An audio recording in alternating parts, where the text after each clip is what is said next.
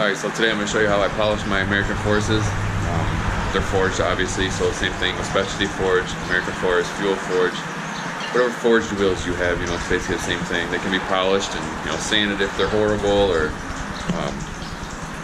you can pretty much fix anything with them. This wheel here has the worst water stains. So all this garbage on here, that stuff won't come off with just soap and water. So I'm going to wash them up and then I'm going to polish them. So when I wash these, I just use soap and water. I already have soap on my mitt here, so I just go back and forth like this with the grain. Because when the wheel's clean, and it's not going to show up on the GoPro, but when it's clean, you can see the grain of the wheel. Like, it'll almost look like it's scratched. Like when I first got these, I was like, wow, I wonder if, before they sold them to me, they, wiped them down, they had dust on them or something, and they were scratched, but it's not. It's just the grain of the wheel. You can see it on the spokes too with the naked eye. You're not probably gonna be able to see it on here, but so whenever you wash these, just to continue to go with the grain. Same thing with the spokes. The grain is going this way. Same thing with the wheel. It spins this way. It doesn't go up and down.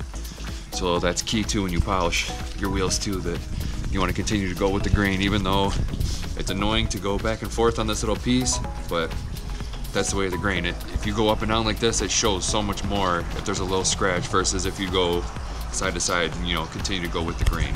Alright, so I just got this thing back in the garage here. And I didn't wipe them down because I knew that I was going to have to re-wipe them down, so I didn't dry them off. So I know I have to re-wipe them down obviously before I polish them driving home from the car wash. So you can see there's some serious watermarks on there. A lot of that stuff's obviously going to come off with just some Windex and a rag here. But the key is you obviously want to try to get as much stuff off of these things as possible so that when you start polishing, you don't grind dirt or whatever into the aluminum and obviously make scratches worse, or scratch it so bad that you have to actually sand the wheel down and then repolish it. You don't want to avoid that at all costs. So make sure you clean it as good as you possibly can.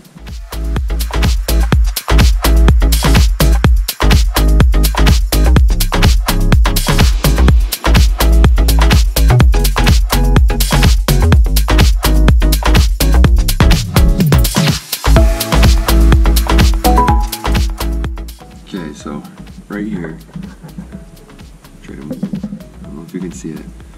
That's little scratches right there. There's tar on my wheel from my fingernail scratching it, right? Those are scratches now. All that, buff right out. So if you do have any scratches, from wiping them down or anything like that, all that stuff polishes right out. So this here's the polish that I use.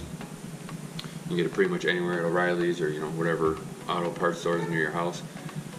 This is what I use. It seems to do really well. I used to use Mother's, but it's like too much of a compound, I guess, like too gritty.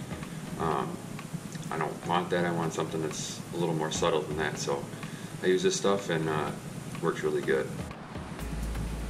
So normally this stuff's a little bit thicker than this, but for some reason it's really runny. Probably because it sat in my truck all winter, but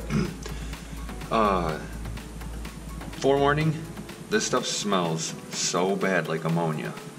Like the stuff that they would tell you to put on your mosquito bites when you were a kid, in that little white tube, that's what the stuff smells like. I have to stir it with my finger, so I'm putting this on with my finger, which I normally do anyway, but I like to get a good, decent, even coat on there, and I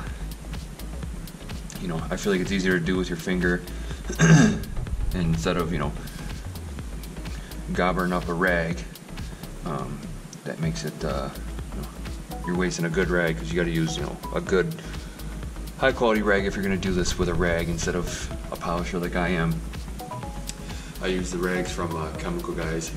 I'll show you what it is here. This microfiber right here. Chemical Guys makes it. You can find them on Amazon. What I like about them, so like the inside you can see is like shorter, which I don't use because to me it seems like it scratches it, so I use the real fluffy side. And that's what I use, before I got this polisher, that's what I used to polish my wheels, because it's super, super soft with this. So that's the type of microfiber you want to use. Don't use a crappy one from O'Reilly's, you know, they got a pack of 20 of them for $10 or whatever it is. Those are garbage. Those, I bought a couple of sets of those and scratched a bunch of stuff on my truck. They're horrible. They're not soft. They will scratch your stuff. So don't use the O'Reilly Special. Make sure you get a good quality microfiber from Chemical Guys or, you know, whoever. You can find a few different brands on Amazon. That's just the one that I went with. But yeah, so just put a good, nice, even layer there on the wheel, and I'm gonna put a little bit on the pad and see how she does.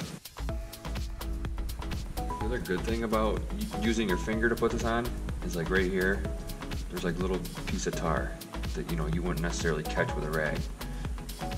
You can, obviously, as you're rubbing your finger, like here, there's another little piece of tar from the guys doing the road commission stuff, which sends me right through the roof. Especially having 14 wides, it slings it down the side of my truck and just makes a mess of everything. I mean, obviously, you know, you pay whatever you pay for your, you know, your wheels, whether they're 20s, 22s, 24s, whatever they are. You know, these forged wheels aren't cheap, and to get them covered in this garbage from the road commission, who's not doing their job properly, is extremely, extremely frustrating. So that's why I like to do it with my finger. You know, even if you use a rubber glove or whatever, you know, you still can feel it, but you know, just go over the whole thing to make sure that you can feel, you know, any tar or any garbage that's on here, to make sure you're not, you know, rubbing it in once you get your rag or your polisher on your wheel.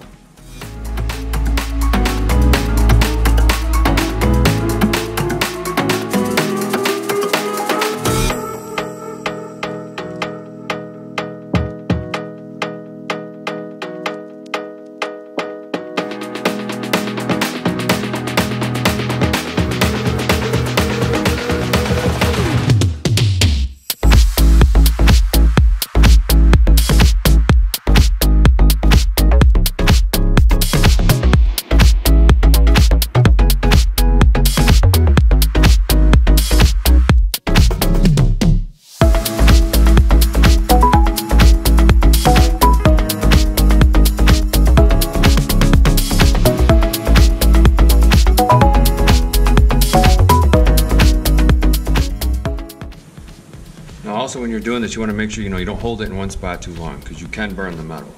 You know, if you just sit there and hold the trigger wide open and you just hold it in one spot, that's going to burn the metal. Back and forth, you know, remember, stay with the grain. You don't want to go in and, you know, back and forth this way, because the grain of the wheel goes this way. So you want to make sure that you're going back and forth this way.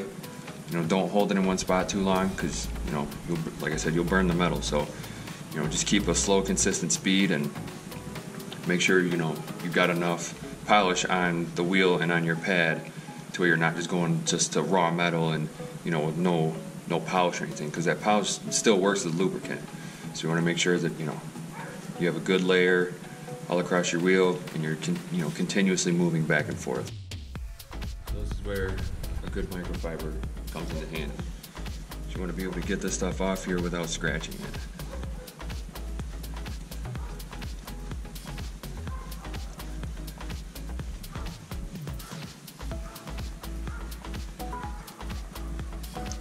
Dogs next door are so annoying. I don't know why they keep barking.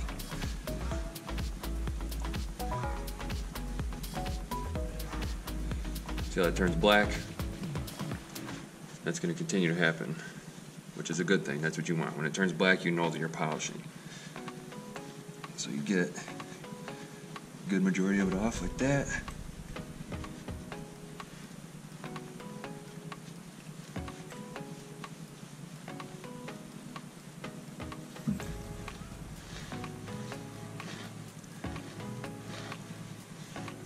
Now, you can still see garbage in it because obviously it's going to reflect off of the rest of the wheel.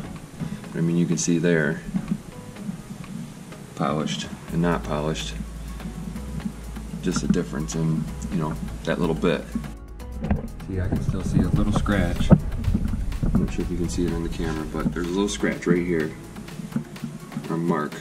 That was a scratch. So, it goes this way, at least it's with the grain, but can't leave that obviously, so I'm going to put a little bit more polish on there and try and get that the rest of the way out. So I put a little more polish on there and repolished the spot with the scratch, and it came right out.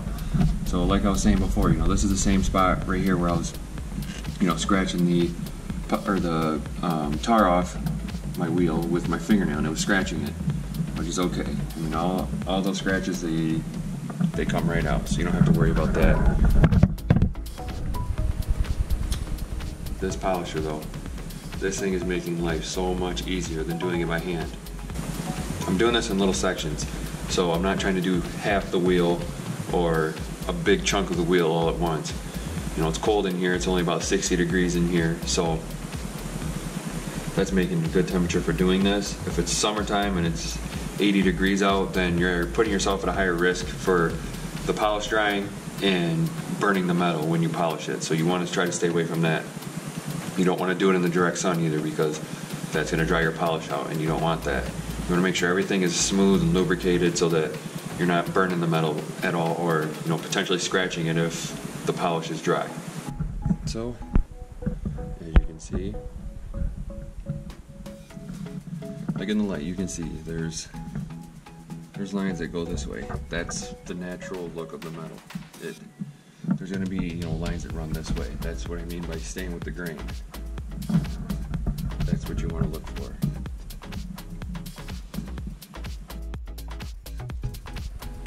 So this has enough polish and such in it to where, you know, you can give yourself a little bit of polish on each of these.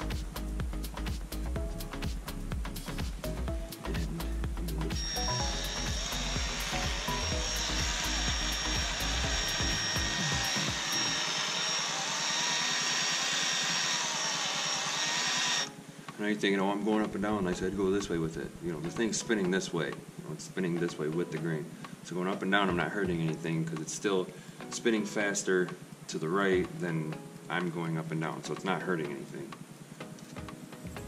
And when you wipe these down, a lot of guys will say use a terry cloth, which is basically your normal washcloth, which is fine. I mean, you can use that. I don't have one, so I've just been using these microfibers. But the main focus is when you're, you know, if you use a terry cloth, you get most of this garbage off. So you take the most of it off, and then, but you want a good microfiber for when you're doing your last, you know, wipe down, because that's, you know, a terry cloth isn't going to put as good of a polish on it as, you know, one of these nice microfibers. So just keep that in mind.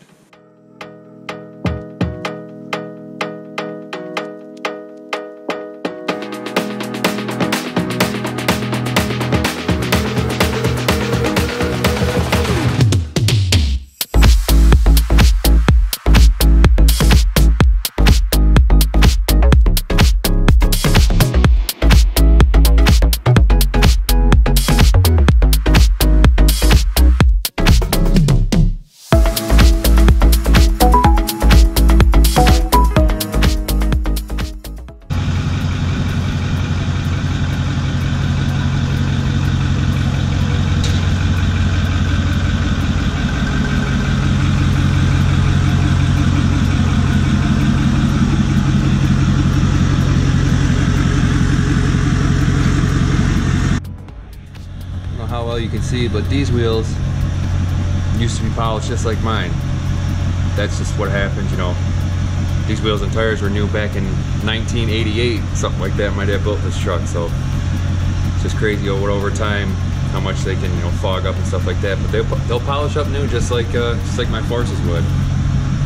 My dad's '78 Bronco, the built 460. She's a little rough. She needs some TLC, but you know, that's what the summer's for. We're gonna try and redo this thing this year. 38 sedan, no 59 axle. Now that we're out in the normal sunlight, you can see the wheel doesn't look nearly as bad as it did in there with that other light. It's hard to tell with that light. It shows everything, so that's why I use it to polish. But yeah, out here in the normal sun, this thing was beautiful.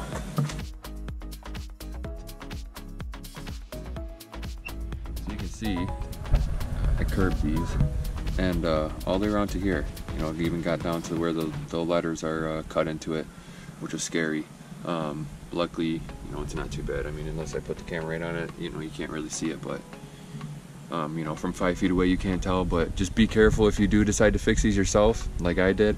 I just used the air gun with a sander on it, and you know, just slowly sanded the high parts off, and then I did the rest of it by hand. I just you know, sandpaper by hand and just, you know, slowly went away at it, and you know, you can polish it back out like I showed you. You know, just from my fingernail scratching it, you can polish that out. So this is the same thing. I didn't hit it with the gun yet to polish it. You know, I still got to do this wheel, but I mean, you can see it's still shiny. You can see GoPro. So you can definitely polish it out and fix the curb rash if you do end up hitting it, which is exactly what I love about these wheels. Yes, they're expensive. You know, some people think they're ridiculous, but if you had black wheels and you did that, you know, you're not fixing that. You have to take that to get repowder coated or repainted, you know, whatever it is. But these polished, you know, aluminum wheels, they're so nice for that. You know, they scratch, whatever problems you have with them, you can always fix it. And you know, if you can't do it yourself, I'm sure American Force would take them back, or Specialty Forge, or whoever you have, and fix them. But I know my buddy had Specialty Forge wheels, and they were 24 karat gold, and he had to ship his back because he had a little curb, and the gold color was their patent color, so he had to send them back for them to fix them. But they fixed them for him. So that's what I love about these wheels. They're fixable. They're not trashed, you know, like that. I hit the little curb, but you can't see it from here, and most people can't even tell unless I point it out to them.